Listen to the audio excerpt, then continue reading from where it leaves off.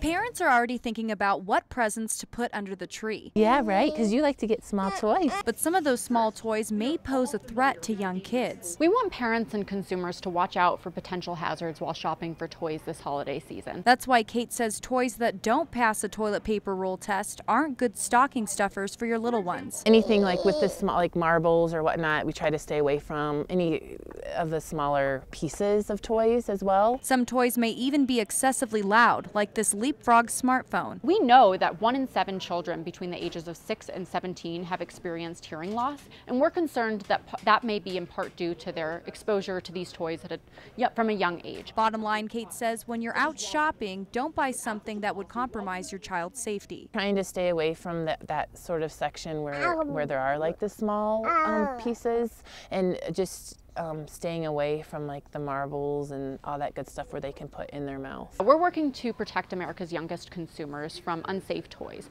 So caregivers and parents should watch out for safety hazards when shopping this December. In Colorado Springs, Kristen Leone, Fox 21 News.